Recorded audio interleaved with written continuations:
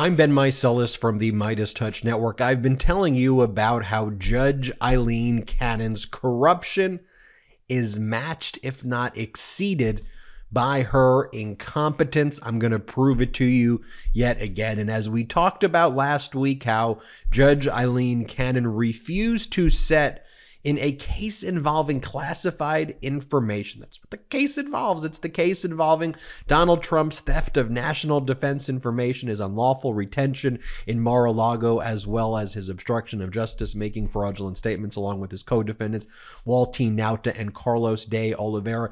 Judge Cannon refused to set a CIPA Section 5 deadline, Classified Information Procedures Act Section 5 deadline, which is like the main deadline in a case involving classified information. So with her corruption, trying to do that to help Donald Trump, matched by her incompetence in trying to help Donald Trump, she keeps the May 20th, 2024 trial date. She signals that she's not serious. Fulton County District Attorney Fani Willis swoops on in and asks Judge Scott McAfee for a early August 2024 trial date because of Judge Cannon's incompetence and Cannon keeping that trial date May of 2024. Now, Judge Aileen Cannon was asked by Special Counsel Jack Smith, set a CIPA Section 5 deadline. This is so rudimentary in CIPA cases. And what does Judge Cannon do? Well, then she issues a paperless minute order where she goes, I'm not going to set a CIPA Section 5 deadline until after the scheduling conference that I'm going to hold on March 1 of 2024. And I'm just going to butcher CIPA. Now, here's the thing, folks. CIPA's, look, it's complex in that it deals with classified information and how it is actually implemented from the fact that you have to have a classified information security officer. Things have to be viewed in SCIF, sensitive compartmented information facility. So there's complexity in its execution of the underlying statute, but CIPA's basic. Anyone who's handled a case involving classified information knows how you go through the CIPA Section 3 process, CIPA Section 4, CIPA Section 5, CIPA Section 6, and how you get through a trial in a CIPA case. It's like 101, as I've described before. It's like in a baseball game, right? You have bases. You don't go, wait a minute, should I put second base in that position? Or should we wait till a runner goes to first base and then we literally put on other base? No, we just go to a baseball game. The bases are there. In CIPA, first base, second base, third base, Section 3, Section 4, Section 5, Section 6.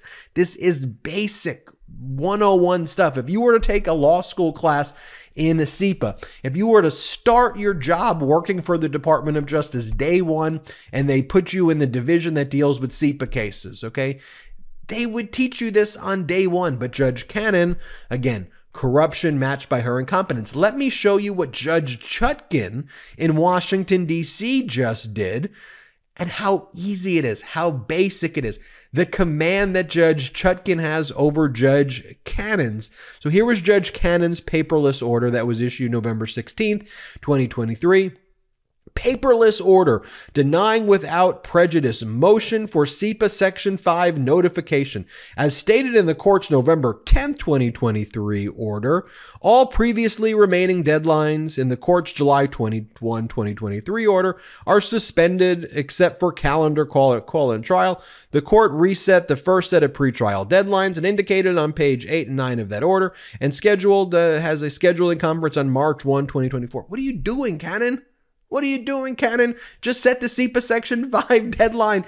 And just so everybody knows what CIPA Section 5 is, that's where the defense, who's already received classified information, gives notice to the court of the types of classified documents it intends to introduce in the case, because the whole regime of CIPA is to try to avoid something called gray mailing, a form of blackmailing where the criminal defendant basically says, you should dismiss the case against me, otherwise I'm going to hold a public trial, which I'm entitled to as part of my due process rights as being accused accused of crimes, and I'm going to share our national secrets with the public, and I'm going to destroy the national interest of the United States of America unless you dismiss the case. So the whole idea of CIPA is we need to handle classified information very delicately. CIPA Section 3, there's a protective order. CIPA Section 4, there may be documents that are so highly sensitive that the government can go directly to the court, what's called in camera, and say, we can't even show these documents to the defendant and the defense counsel. They can't even look at it. CIPA Section 5 are documents that the defense counsel has already got, where they're going to say, we want to introduce these at trial, so the government can either challenge that, the government can say, well, they need to be redacted, they shouldn't come in at trial, we want to do a substitution and put in its place something else. But that CIPA Section 6 would be the substitution, the challenge, the redaction. CIPA Section 5 is the notification.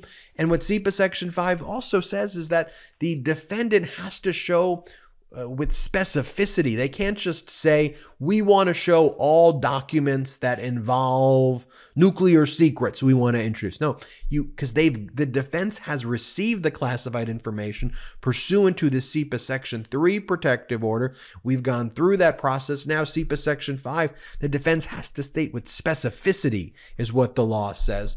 And then the government can try to challenge that. Did you know that your temperature at night can have one of the greatest impacts on your sleep quality?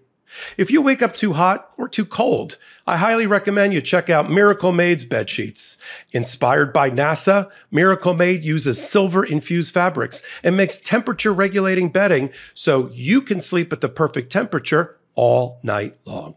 Using silver-infused fabrics inspired by NASA, Miracle Made sheets are thermoregulating and designed to keep you at the perfect temperature all night long, so you get better sleep every night. These sheets are infused with silver that prevent up to 99.7% of bacterial growth, leaving them to stay cleaner and fresh 3 times longer than other sheets. No more gross odors. Miracle sheets are luxuriously comfortable without the high price tag of other luxury brands and feel as nice, if not nicer, than sheets used by some 5-star hotels. Miracle sheets are the perfect gift for your spouse, friends, or family who doesn't want better sleep and luxurious feeling bed sheets. And since these come with 3 free towels, you get 2 gifts in one, just in time for the holidays. Stop sleeping on bacteria. Bacteria can clog your pores, causing breakouts and acne. Sleep clean with Miracle. Go to trymiracle.com/legalaf to try it today or gift it to someone special this holiday season. And we've got a special deal for our listeners. Save over 40%. And if you use our promo LegalAF at checkout, you'll get 3 free towels and save an extra 20%. Miracle is so confident in their product, it's backed with a 30-day money-back guarantee. So if you aren't 100% satisfied, you'll get a full refund. Upgrade your sleep with Miracle Made. Go to trymiracle.com/legalaf and use the code LegalAF to claim your free 3-piece towel set and save over 40% off. Again, that's trymiracle.com/legalaf to treat yourself, a friend, or loved one this holiday season. Well, let's just take a look at what Judge Cannon's doing as compared to Judge Cannon's utter folly, screw up, farce, whatever you want to call it. Here's how we know that Judge Chutkan has perfect command over a court. Watch this. In the Washington, D.C. case involving Trump's attempt to overthrow the results of the 2020 election, recall, that case does involve some classified information. And one of the things that we believe you can't obviously see the under seal filings, but we could infer based on some of the filings what's going on here, is Donald Trump wants to try to graymail, blackmail the government by saying, we want to introduce documents regarding foreign government efforts to try to interfere with the 2020 election, and we want to make that public as part of the trial. And there's some other classified documents, though, that the government had to turn over as part of their discovery obligations. Certainly, it's not a case involving classified information like the Mar-A-Lago case, but Trump in a prior filing talked about basically, he didn't use the word "I want to gray mail," but if you read between the lines, that's what Donald Trump was basically saying by saying he wants to include these documents involving kind of foreign election interference or whatever. And so what I believe, reading between the lines here, it seems that Special Counsel Jack Smith filed a motion to strike Donald Trump's Section 5 notification. And we can't specifically see the motion to strike because a lot of these filings are under seal, but I could read between the lines. And my best estimate is that when the government's filing a motion to strike, it's probably because Trump's lawyers were sloppy and did not state with specificity as required by Section 5 of CIPA the specific documents that they want to introduce at trial. That's to me why you would bring a motion to strike versus move on to CIPA Section 6 once you see and you know what the documents are, and then you're basically either saying they're not relevant, they shouldn't be introduced, or you want redactions or a substitution. That's why I think Jack Smith's team filed a motion to strike under CIPA Section 5. But in any event, we're getting granular on CIPA Section 5. It wasn't even a question. This is the main point I want to make for Judge Chutkan. Whether you go through the CIPA Section 5 process, right? That's like, should I go around first base in a baseball game to get to second base? Judge Eileen Cannon basically says, first base, second base, is this even baseball? You know, if you're in a baseball game, and Judge Chutkan's like, of course, you go to first base, second base, third base, you go around. Here, Trump is saying Trump's unopposed motion for extension of time to file opposition to special counsel's classified CIPA Section 5 motion to strike. On November 10, 2023, the special counsel's office filed a classified motion to strike Trump's notice pursuant to CIPA Section 5. Trump's opposition is currently due Friday, November 24, 2023. Trump respectfully requests that the court grant an extension of time of 1 business day to November 27th to file said opposition. The reason for this request is that counsel is traveling through the Thanksgiving holiday weekend. And although counsel has spent several days in the secure facility in Washington, D.C. recently, we are not able to return to Washington, D.C. until after Friday, November 24, 2023 due date. Separately, as the court is aware, Trump is filing motions to compel on Monday, November 27, 23, and certain portions of our opposition in the motion to strike necessarily reference and rely on our motions to compel. For these reasons, Trump respectfully requests this extra day extension. But you see, they're in the weeds on CIPA Section 5. The thing's moving along.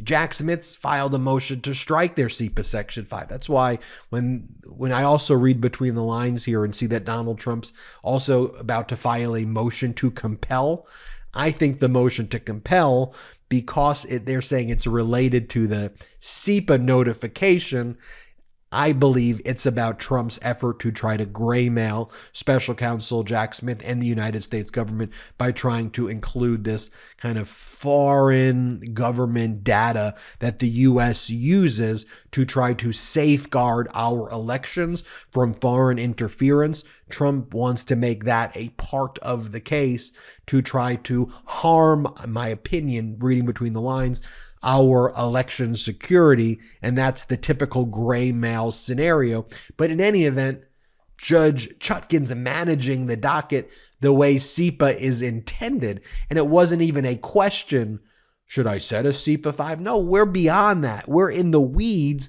of now what a litigation in a CIPA case looks like. Meanwhile, in Southern District of Florida, you got Judge Cannon like, I don't know, CIPA Section 5, we'll deal with that after March. It's like, no, you're doing a CIPA case. What are you doing? Anyway, it's the dynamics of there. I geek out on this stuff. What can I tell you? I'm Ben Meiselas from the MeidasTouch Network. Hit subscribe. We're on our way to 2 million subscribers. Thanks to your support. Check us out at patreon.com/MeidasTouch. Have a good one. Hey, Midas Mighty. Love this report? Continue the conversation by following us on Instagram at MeidasTouch to keep up with the most important news of the day. What are you waiting for? Follow us now.